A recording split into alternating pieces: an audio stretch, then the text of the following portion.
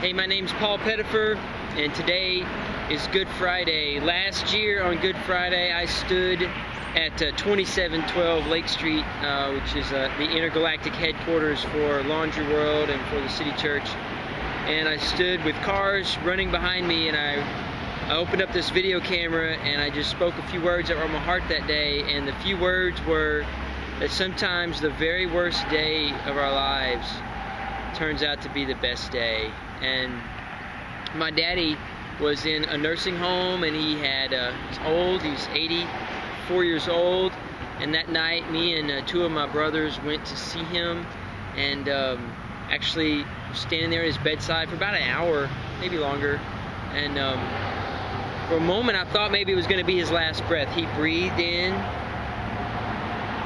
and there was a really long pause, and I thought, well, I don't know. Daddy was very sick. He was getting old, and he had dementia and end-stage kind of that, and he was still joyful, but... And then he breathed again, like, oh, well, there you go. And right after we left, half hour after we left, my daddy breathed his last. And it's fitting for me that Clay Pettifer, by the way, you can check out Dad's life, claypettifer.com. You can just click from wherever you are and find it pretty easy from my website and stuff. That Clay's life, you know, he was born again in Christ, right? He found out who Jesus really was as an old man, age 77. And I believe in miracles that an old guy set in his ways could have something birthed inside of him new, which is life, real whole life that comes from Jesus. So I stood in front of Lake Street and stood in front of this camera and said, sometimes the worst day in your life turns out to be the best day. Sometimes the day you get busted, the day you get found out, the day you get fired, the day you file bankruptcy, the day your wife leaves you can turn out to be the best day, because it strips away whatever we were keeping in front of our hearts.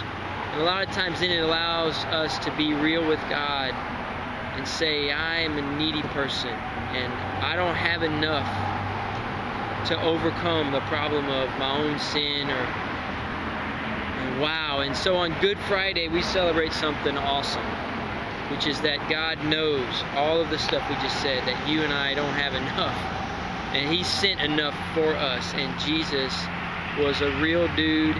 He lived a life, and He took up the cross, which is just a payment for sin that every person on earth deserves. That's me, that's you.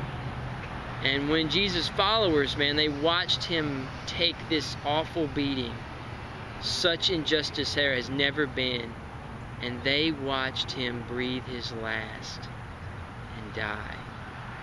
And just so no one was fooled, the Roman governor said, go make sure he's dead, Pilate. And so they Romans knew that they knew what it looked like to properly execute someone. That was their job, and sure enough, Jesus was dead. They poked a spear into his side, and blood and water flowed out, and Jesus didn't flinch because He was dead. And they put Him in the tomb. And then His followers said, what is up? We spent 3 years with Jesus, and now He's dead. And then they went home and didn't know what to do. And on Good Friday, we get the chance to see Jesus crucified, put in the ground, executed, and then we wait. And kind of been learning how to smoke meat, right? So when smoking some ribs, you got to put them on the grill, and then you've got to wait.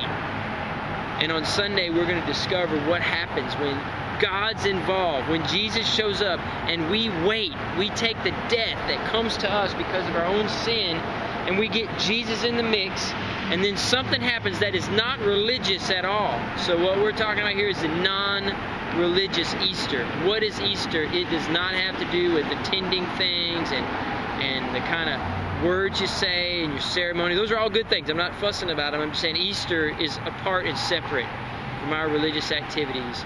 So if you don't have a place to check out what Easter's about, right, and it's Sunday, something happened on Sunday, Jesus said it was going to happen, but His followers were not getting it. They had forgotten what Jesus had said. You don't have a place to worship or to investigate who Jesus is, to figure out what non-religious Easter looks like. What's real life Easter look like? What is it about? Then please come and worship with us at the City Church and find out what this non-religious thing, something happened on Sunday, and it was a real event. It wasn't just a religious activity. That's what we're going to explore, and I'd love to be with you. Stellar Beans, 10:45 Sunday morning. Sometimes the worst day in your life is the best day, because we get an opportunity to open up and see what really is underneath and what God has to say, what kind of life happens when we let God have a say in the middle of our worst day. I'm Paul Pettifer. I love my daddy Clay and this first anniversary of his death, and I love Jesus, and the city should be different. Rock on.